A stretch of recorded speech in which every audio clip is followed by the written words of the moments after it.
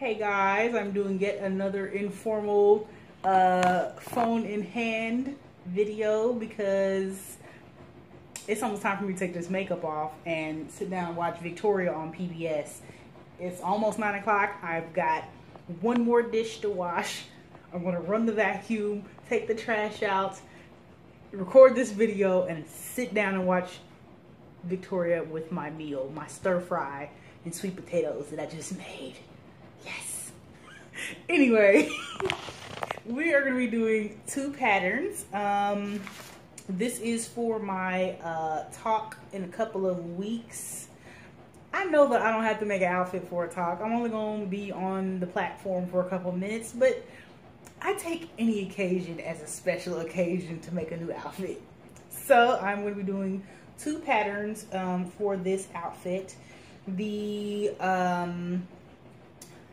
The inspiration for the outfit is kind of like a pioneer Western woman, like Wild Wild West, but I'm not gonna be wild. I'm gonna be a lady, okay? So I'm gonna be using the McCall's 7575 pattern for the Oxford shirt. I am going to be doing a combination of both views C and D. I'm going to be doing that dolphin hem on view D, but I'm going to be doing the long sleeve of view C. There was going to be no pockets on here. I'm also going to do a hidden button placket because I don't like seeing buttons on Oxford shirts. I really don't.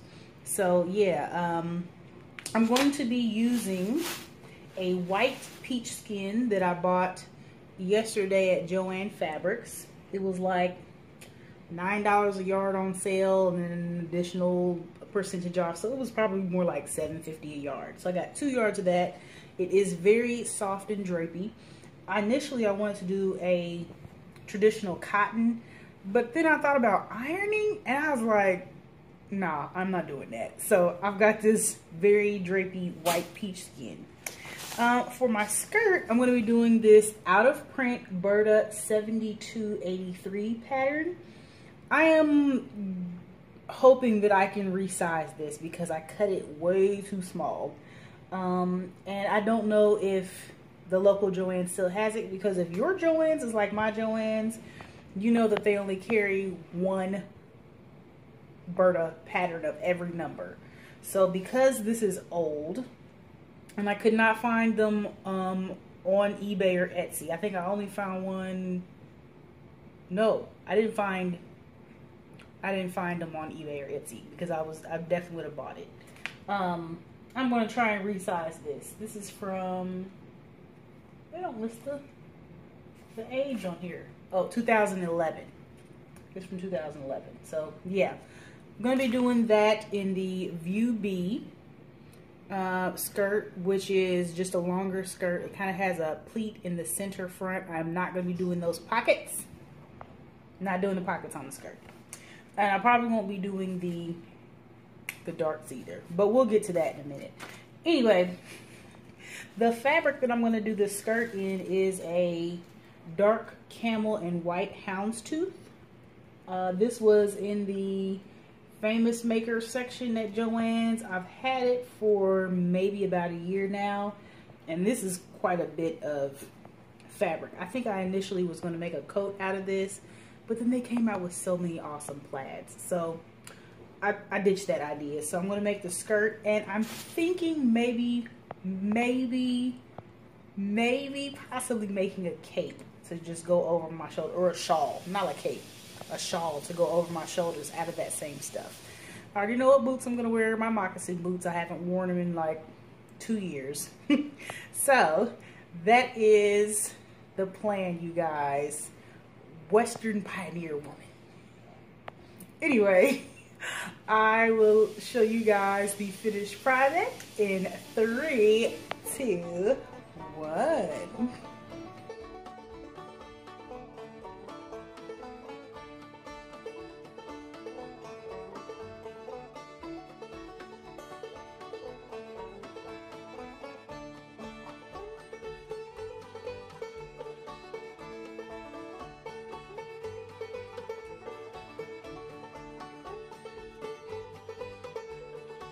Hey guys, good to see you again. How did you like my Western woman outfit?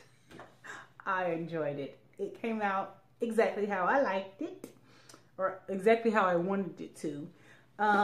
There are a couple snafus that I had with it, but this is my first time doing a standing collar on with a placket.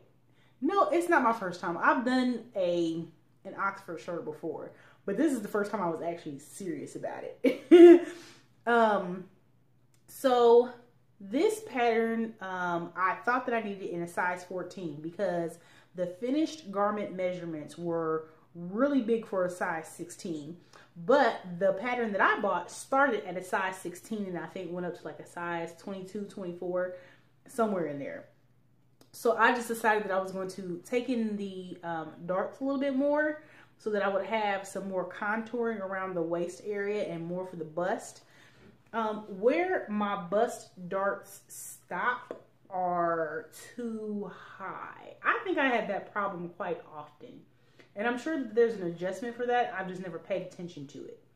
This particular pattern by Palmer Pletch actually gives you multiple adjustments that you can do on a shirt, but I really wasn't about that. So I didn't follow any of those. And I think really that these darts that are coming from the side of the bodice of the top need to be lowered. Yeah, they need to be lowered. Like I adjusted the length of the shirt because I'm under 5'3", so I adjusted it for petite. But them side darts, they're not helping me at all. The other thing that I wanted to make sure of when I made this white shirt, because I love white Oxfords, is that I didn't have this going on right here. So it's not as bad as I have had it before on department store shirts. And I think that maybe I should not have taken in the dart as much in the bust area, or actually where the dart stops is right where the problem is. So I think if I had shortened the dart down here and just left it for the waist area, it probably would have been better and given me more room in the bust. Now, that is something that I can actually go in there and adjust now, but I'm not going to do it. And the reason why is because I actually went ahead and made a camisole to go underneath of this out of the same material. And let me show that to you. So what we've got here is the Simplicity 8545 pattern. It just recently came out for the spring line. And I just made this very basic camisole here out of the same white peach skin that the shirt is made out of. So that I wouldn't have any issues with it matching. And when I'm going to wear this shirt in the future, I don't have to go, where are all my white camisoles? Now, typically I would prefer to wear a dark colored camisole underneath of a white shirt so that you don't see it at all underneath. But I kind of like this this look underneath of the matching camisole. But yeah, super easy to make. All it is this here dress shortened. I made that before I actually made any of the other pieces. This pattern is not easy. The top pattern for the button-up blouse, it is not an easy pattern. I would not suggest that if you want to wear this soon, that you get started on it maybe a couple days in advance. The lady says that it's a 3-hour shirt, and then she says, well, maybe not the first time, maybe the second time. This shirt took me far more than 3 hours. Of course, I installed my buttons inside of my placket, which was great. Unfortunately, where I placed my buttons and my buttonholes were too far over, because you should not see both plackets. You should only see one. They should be lined up like this. So that is an adjustment that I will make in the future again, but that has to do with the darts too. This collar is not choking me. That is so awesome because I got a fat neck. I do. Y'all think I'm little, but I'm not. I have a fat neck. The shoulders are actually too small for me. That actually might have to do with the setting in of the sleeves. I had a really, really tough time setting these sleeves in on this blouse. On the one sleeve, it was pretty easy, and I only had a couple of puckers, but because I used a long machine stitch, I was able to kind of like move the puckers along without having to like actually rip the seam out. The second sleeve, which I'm going to assume is this horrible looking one right here, this one right here gave me the blues, okay? Today, I came home to try and finish this shirt between 12 and 2 when I didn't have any clients. And this sleeve, I had to redo this sleeve like 4 times because I could not get it to set right. I had all kinds of puckers and just nonsense going on until finally I was like, am I going to have to cut a new sleeve? No, because in order to get this sleeve, there's a lot of work on this sleeve. A lot of work. This is not a 3-hour shirt. I don't know what that lady was talking about, but it's not a 3-hour shirt. I'm not saying it's a bad pattern. I'm just saying it's not a 3-hour pattern. So don't advertise it as such. Maybe you can do the 3 hours because it's your pattern, but woo, okay?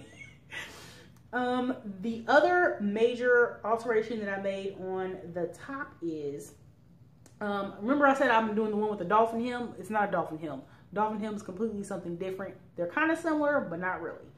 So this is called a curved hem on this shirt. Oh, this is not a dolphin hem. It's the curved hem. A lot of shirts stop like this, but some scoop up at the hip like so. For this pattern, Patty Palmer, I think that's her first name. We're going to call her Patty anyway. Miss Palmer tells you to make a baste of 1/4 inch from the raw edge. Then you need to turn that up and press it. And then you make an additional 5/8 turn up the hem. And then you stitch it. That junk was impossible. I don't know how that was supposed to go, but not for this curved hem. It doesn't work. So I scoured the internet and I found a Craftsy blog where somebody actually took bias tape and did the hem, and it was 1,000,000% better. So if you're going to do this pattern, if you don't listen to anything else that I say, trust and believe that you're going to want to finish your hem, especially on the curved hem, with bias tape. If you don't make your own, you need to go buy some and do your hem that way. It turns out so much better than just turning your own hem up and making a self-facing. You don't want to do that. You want to go buy you some bias tape. Do it, okay? You're going to wish you had. If you somehow succeed at just making the self-facing for the hem, keep it to yourself. Okay, I don't want to hear it. Yeah. This shirt has a lot of components to it. And I did the shirt with the least amount of stuff on it. Like, I don't have pockets. I don't have the little rolled up cuffs with the little tabs. Yeah, and this shirt still took a lot of energy out of me. Like, I have known that I had my talk today for at least 2 months. And February the 1st snuck up on me. I think it snuck up on all of us. I couldn't believe it. But the past 2 days I was just tired. I didn't feel like sewing. And this shirt, it literally did take the wind out of me. But I like the way that it turned out. Even though you can see both my plackets. I still like the way that it turned out. I'm still going to wear this bad boy again. I'm going to wear it all the way through springtime because I like it. I am going to make this pattern again. Even though it was tough, I'm still going to make it again. I would not suggest a beginner try this. You might want to try one with less pieces that actually says easy on it. The one that I've done before was a Burda pattern and it was easier than this. Okay? That's what I'm saying. Okay? There was a lot of handwork involved in this shirt. A lot of slip stitching. A lot of slip stitching. But it turns out so nice. It is so nice, you guys. Now, as for the skirt, I did this skirt. I started on it at 4:30 today. That was cutting it out. And I finished it at 6:25. My meeting starts at 7. So, guess who was late? Me. I was only 5 minutes late. No, late is still late. Okay. Anyway, this pattern is super easy. Let me see what the skill level is on it. Please hold. The skill level is easy. It's a level 2. Now level 1, level 2. I feel it could be a level 1, but I have not done that view right there. I love this skirt. I'm definitely going to make more of this skirt. I am going to drop the waist on it though, because it is kind of weird on me a little bit. It's not the most flattering fit for me, so I am going to drop the waist on it the next time that I make it. But it's easy. Like if I made it from start to finish, cutting it out in under 2 hours, I'm definitely going to make it again. The only major alteration that I did on this is I did not add these here flaps. She has flaps where there are no pockets. I didn't add that. It didn't seem to make sense to me. Yeah. But like I said, I've been wanting to do this pattern for many, many years. This pattern is old and I like it a lot. The great thing about it is the skirt on the model stops here where it's open. This whole part right here is just a slit. I kept mine down to the knee at least.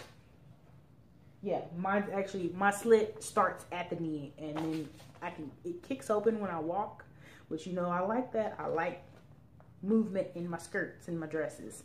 So yeah, this pattern is definitely a must-have.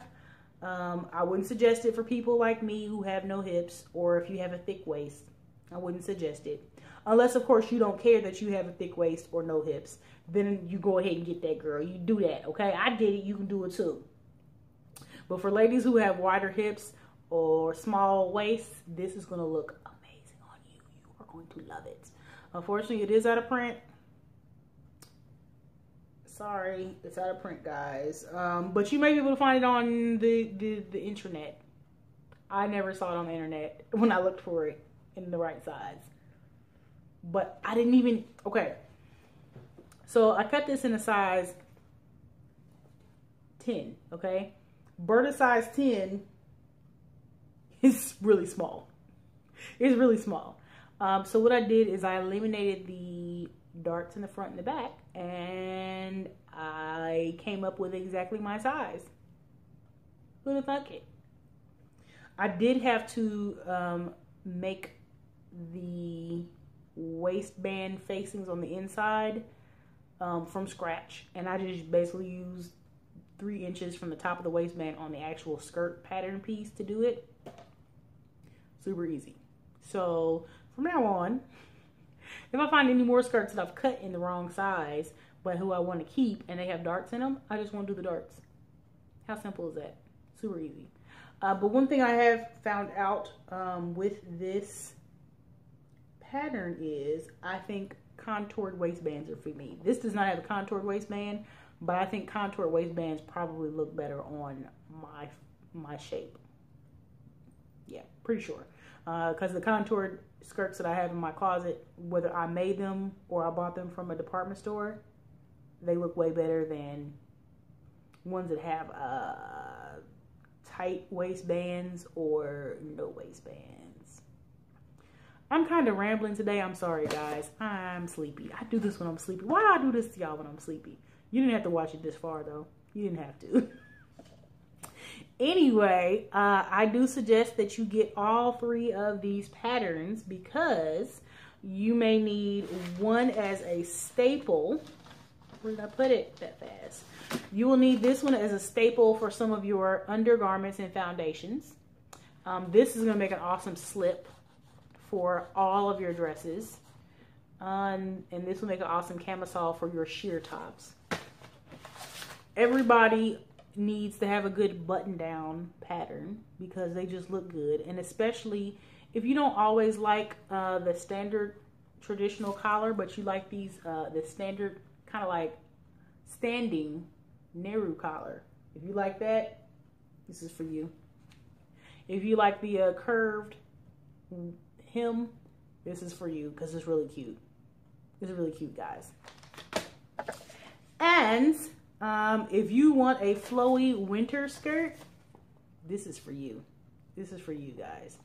I'm going to put some bias tape on my edges of the opening of the skirt here where the slit is to make sure my edges don't ever fray. I don't want them to leave me ever. You should too. I'm going to do that more often. I'm going to put more bias tape on my raw edges if I don't get my serger out and start serging my edges. What is that called? Anyway, that's enough of me. I'm sorry this one was long, guys. I need to eat and get into bed. Just keeping it real. Okay, well, thank you for watching this long rambling of my pattern reviews for the Burda 7283, the McCall's 7575, and the Simplicity 8585 pattern. Yep, y'all know I am not partial to any company. I like them all. All right, guys. See ya.